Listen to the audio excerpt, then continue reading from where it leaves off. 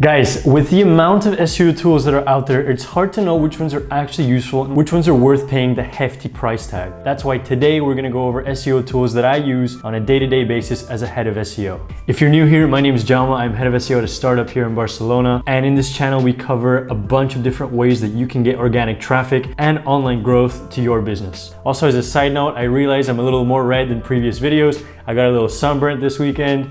Anyway, let's dive right in. The first tool that I'm going to talk about is Google Search Console. So this is the closest and the most direct contact that you can have with Google. So I really recommend that you use this tool. On this tool, you can see a lot of really basic things, but also a lot of really useful things. So off the bat, you can see performance metrics, you can see clicks, impressions, average, positioning, you can see your click-through rate, which is fantastic. It'll give you a breakdown of different devices, countries, different data that helps you understand how your website is performing. But also very importantly, it gives you information on the coverage of your website. So how is Google indexing your website and why? Which pages are on the index? Which ones aren't? Are there problems with a specific page? So it's a fantastic tool that you can use to connect directly with Google. If you've made changes to a specific page, you can also re-upload it for re-indexing. So Google has the freshest version of that page. If you've made changes to your sitemap, you can also upload a new sitemap. So it's a really, really useful tool. It's not going to give you super in-depth metrics, but it's a basic tool and it's super useful if you want to make sure that you're controlling all the basics around your website. Another tool that I use on a day-to-day basis is analytics. I'm not going to cover analytics in depth because it's a really extensive tool and there's a lot of things that we can talk about, but the basics is I look at conversion rates. If we're doing a specific A/B test, I'm going to look at the traffic. How are people performing? Are they going through the funnel? What's preventing them? Where are they clicking? I'm going to look at all these things that the Google Analytics provides me. So an incredibly useful tool as well. Another tool that's used on a day-to-day basis in my team is WordPress. On top of WordPress, we also use a few plugins. The most important in terms of SEO is Yoast, which is also a very popular plugin. Yoast gives you an indication of how SEO friendly your page is or your post is. It'll give you tips on, hey, maybe you need to add more images, maybe you need to add the keyword a few more times, maybe you need to add alt tags, maybe you haven't put the keyword in the right heading. All of these things, Yoast gives you some guidance for that. The reality is that nowadays we're not listening so much to a lot of these very specific on-page tools. We're focusing a lot more on the actual quality of the content and less on specific metrics of what specific keyword density we need and how many headings we should have on a page. We want to focus more on the user and what type of content would the user enjoy interacting with the most. Another tool that I can't miss is Screaming Frog. Screaming Frog is a fantastic tool. We also use their log file analyzer on the side, but Screaming Frog is a wonderful, wonderful tool that if you haven't heard about it yet, and if you're getting into advanced SEO, I really recommend you check it out. As an overview, Screaming Frog will basically crawl your website and will give you a very in-depth audit of all things related to your website, all the URL information, broken links, redirects. It'll discover duplicate content. It'll allow you to visualize your site architecture with specific tree graphs depending on your internal linking. So it's a fantastic tool. And I've done a lot of deep audits on clients just by using Screaming Frog, and it can highlight a lot of really important problems that maybe you wouldn't find with other tools. The log file analyzer is also a very important tool that I'm using. I might not be using this on a day-to-day basis, but the reality is that this tool is also super important. We use Screaming Frog to detect inefficiencies with our crawl budget. Maybe Google is crawling a page that we don't really want to be crawled, or maybe there's a really important page that Google isn't crawling enough. So using the log file analyzer, we'll see exactly which page it's crawling, the amount of times, if it isn't the Googlebot, if it's another crawler. So we'll see all of that with the log file analyzer. So fantastic tool. Another tool that we're using on the day-to-day is Surfer SEO. Surfer SEO is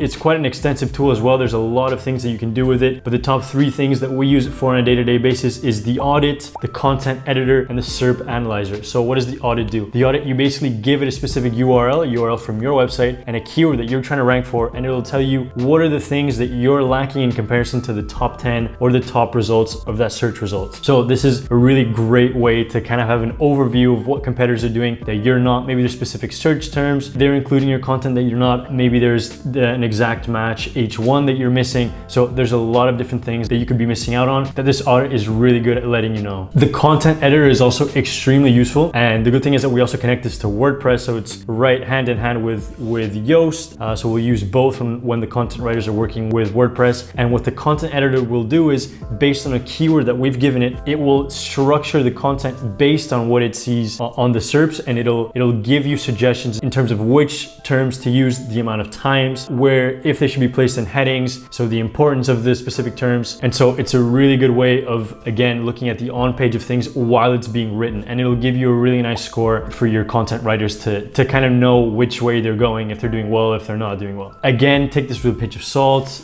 We're trying to use these on-page tools a little less because now we're very focused on the quality of the content and less on SEO stuff. Obviously, we still follow a basic template to make sure that things are flowing properly, but we focus more on the quality. The SERP Analyzer is also a really important tool that we could also be talking about for hours, but as an overview, it'll give you a really in-depth breakdown of on-page factors, comparing the different competitors in the SERP. So also a really interesting tool, helps us understand what people are doing within a specific keyword and allows us to make decisions based on that. Surfer is a super useful tool that I use on a day-to-day. Another tool that we use on a day-to-day is Ubersuggest. This is kind of a more basic but still really useful keyword research, competitor analysis, and backlink analysis tool. It will allow you just to see an overview of keywords, of its difficulty, of the competitors within that keyword. And so it's a fantastic tool. I've actually talked about Ubersuggest in this previous video that you can find right here. It's a bit more of a beginner-friendly tool. If you want to get started with SEO, I really recommend it. Another super important tool that we have a separate team for is our link building tool. So we rely a lot on Pitchbox. So Pitchbox is a fantastic tool. I could talk about Pitchbox all day. And as you guys know, I'm a big believer in link building. And so we got a really, really good tool to help us do that. Pitchbox is a CRM that's made for link building, and it's a sensational tool. Basically what it does is you give Pitchbox a keyword and it'll give you a curated list of bloggers or websites that you can collaborate with. Once you have this list, the list will also be separated in terms of SEO metrics. So you know the exact domain rating, you know the URL rating, you know how much traffic they get on a monthly basis. From there, you can select the specific people you want to contact. And after that, you can begin your outreach process with those people that you've already selected.